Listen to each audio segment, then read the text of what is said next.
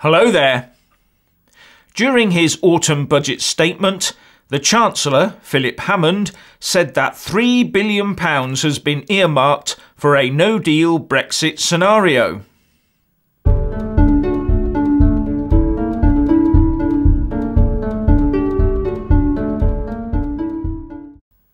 With news coming out that the EU and UK are aiming to come up with a Brexit deal in the next 3 weeks, the UK Chancellor of the Exchequer, Philip Hammond, still pledged an extra £3 billion for a no-deal Brexit contingency plan as part of his autumn budget statement.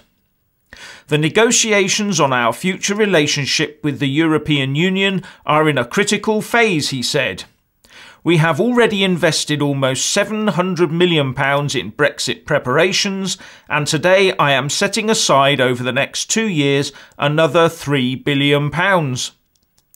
Personally, I'd forget the £36 billion we've already heard that the Cabinet wants to give to the EU and put that into the contingency plan and boosting our own economy instead of that of the EU.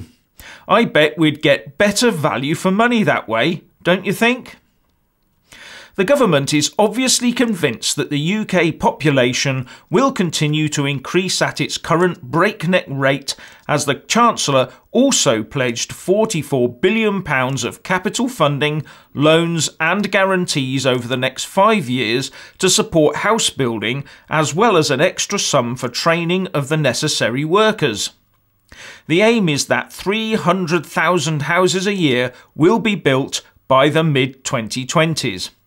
Planning law will also be amended to prevent developers sitting on land for commercial motives, and the reasons behind the persistent gap between planning permission given and the houses actually built will be investigated and addressed, said the Chancellor.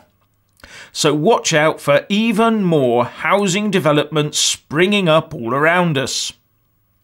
The Remainers had definitely better put their hands over their ears and shut their eyes for this next bit. The latest CBI monthly industrial trends survey has revealed that UK factory orders have surged on the back of the weaker pound. The Trends survey reading for November was plus 17, which is a complete turnaround from the -2 seen in October, and is the highest reading for nearly 3 decades. Total orders were, by a small margin, the strongest since August 1988, while export order books were the joint highest in more than 20 years, said the CBI. The real point to note, though, is that economists had predicted a swing to the positive, but only to +3. So they were wildly short. And just a thought, these are probably the same economists that are continually downgrading the post-Brexit UK economic forecasts.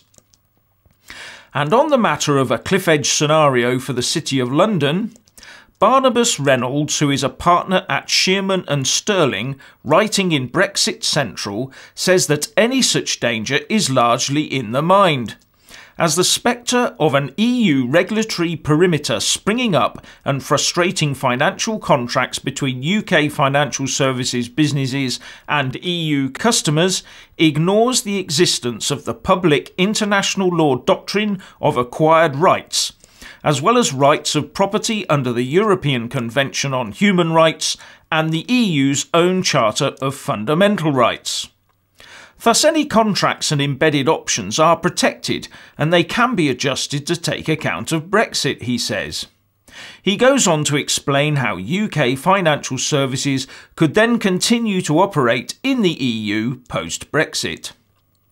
Now is the time for careful, dispassionate and unhurried analysis of the industry's true position, he writes.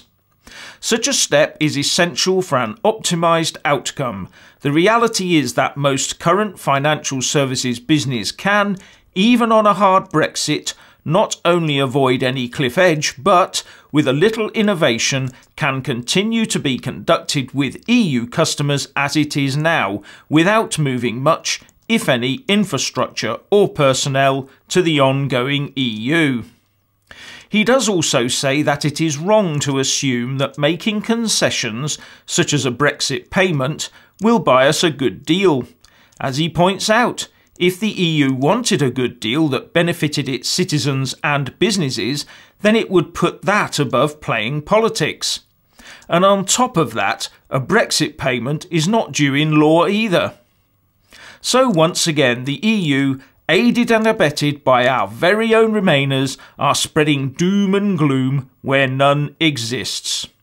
So I say, stoke the Brexit engines, and it's onwards, upwards and out. What do you think? Please leave a comment below. Thank you. Please do like and share this video, and also subscribe to my channel. And when subscribing, please do remember to press on the little bell next to the subscribe button.